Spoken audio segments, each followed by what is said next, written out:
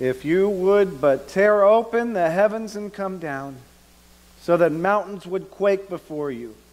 And when fire kindles brushwood and fire makes water boil, to make your name known to your adversaries, so that nations will tremble at your presence. When you did wonders we dared not hope for, you came down, and mountains quaked before you. Such things had never been heard or noted. No eye had seen them, O God, but you, who act for those who trust in you. Yet you have struck him who would gladly do justice and remember you in your ways. It is because you are angry that we have sinned. We have been steeped in them from old. Can we be saved? We have all become like an unclean thing, and all our virtues like a filthy rag. We're all withering like leaves, and our iniquities like a wind carry us off. Yet no one invokes your name, rouses himself to cling to you. For you have hidden your face from us and made us melt because of our iniquities. But now, O Lord, you are our Father. We are the clay and you are the potter. We are all the work of your hands. Be not implacably angry, O Lord. Do not remember our iniquity forever. Oh, look down to your people, to us all.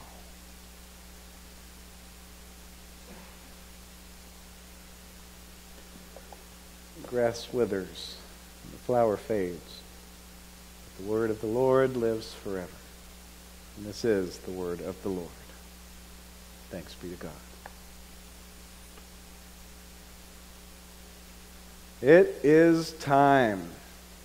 It's time. The sanctuary is lively with color and trees and candelabras. And the first candle of expectation has been lit. Lights up our hearts with the hope that only God can give. It may seem like this time has already begun. As soon as Halloween ended, stores were putting up their Christmas displays and playing their cheery Christmas music. Most people waited until after Thanksgiving at least to light up their houses, but not everybody. Saw some houses lit up before that even passed. But really, the time is now. Now is the beginning of Advent. Now we begin looking to the Lord to help us prepare for the arrival of the promised Messiah. We people who are like clay. You know, I've sculpted clay before. Well, maybe sculpted really isn't the word.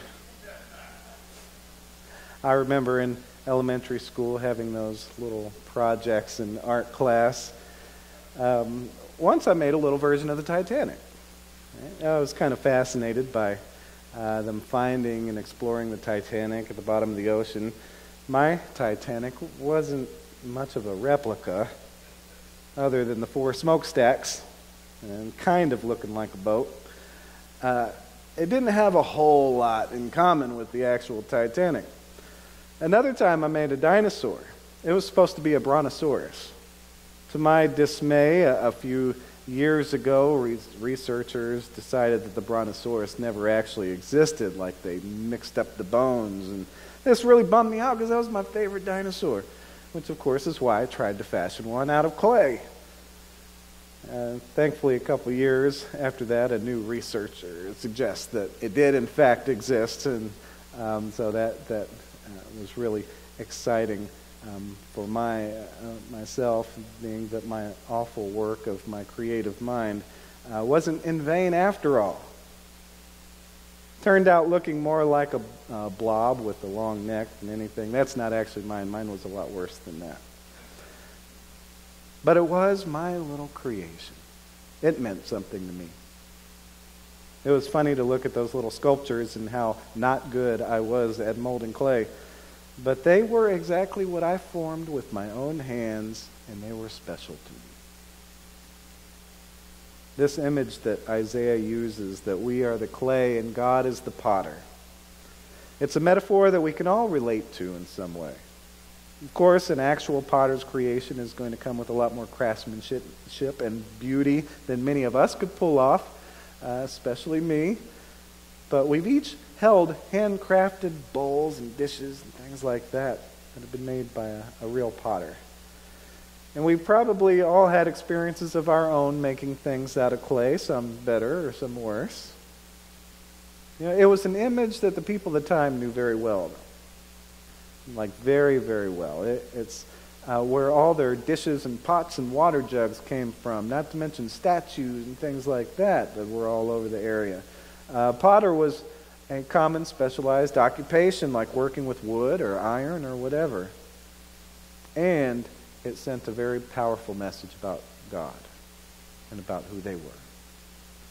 This passage, it comes from a time when the Israelites were released from exile to move back home. After the Babylonians wiped out the southern kingdom and removed them from the land, about a generation or so later, the Persians defeated the Babylonians and allowed the Israelites to go home and rebuild. While that was wonderful, it came with a lot of complications. Their own balance of power was thrown out of whack. Who had what positions became an issue, all the while knowing that the real political power lied with the Persians. Those who did come home had some issues with folks who were still there and were never sent into exile. Who would get what positions? Whether or not people returning would get the positions they had before. Whether or not David's family would continue being the family line that represented them, his royalty. Who would be involved with the priesthood? Some were home, and some others decided not to even come home. It was a very, very different situation than it was before. All this while the whole temple rebuilding project and how to reestablish their own community hung over their heads. It continued to be a very tough time for the Israelites. And that's the situation in which Isaiah was speaking. Oh God, if you would just come down and tear open the heavens so that the mountains would quake before you to make your name known to your adversaries. We've suffered for our sins, and we continue to suffer.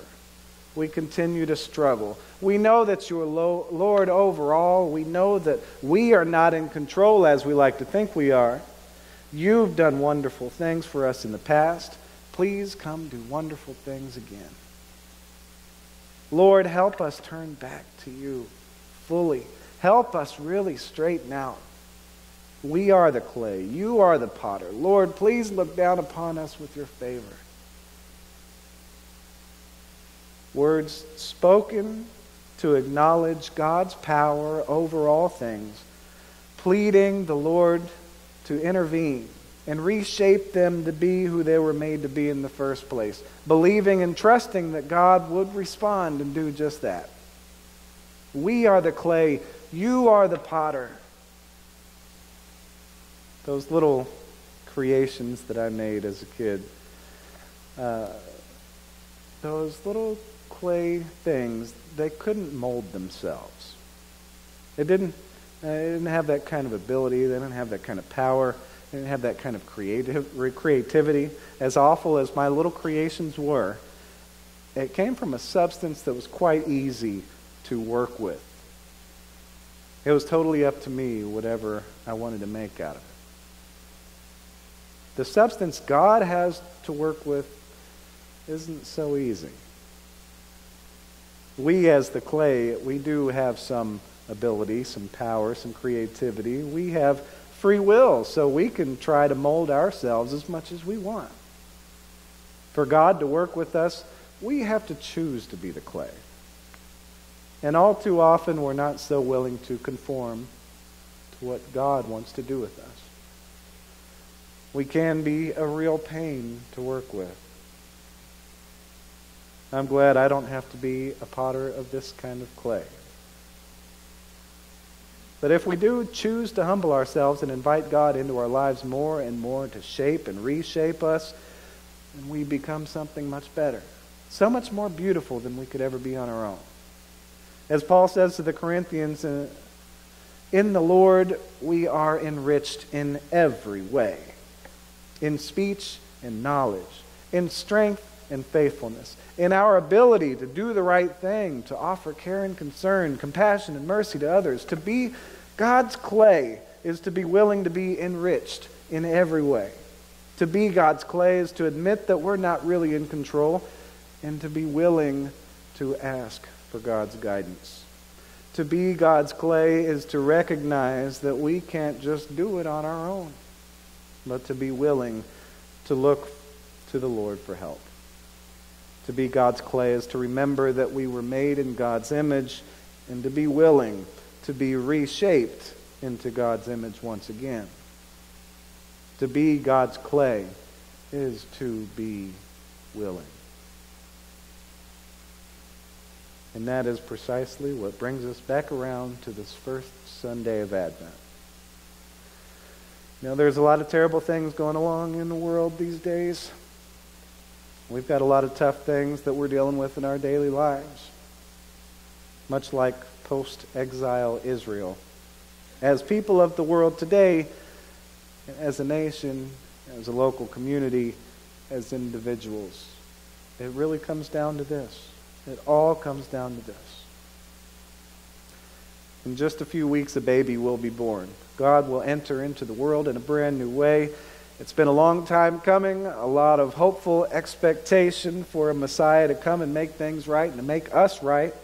With this baby being born comes hope, because this baby will grow up to teach us, to heal us, to lead us, to give up his own life for us, to give us eternal life. This baby will show us what it means to be God's clay. By embracing this baby with open hearts, we'll learn what it means to be willing. And we'll be filled with hope for the future that only God can provide. Now is the time. Let us be God's clay. May we become the beauty that God creates. Amen.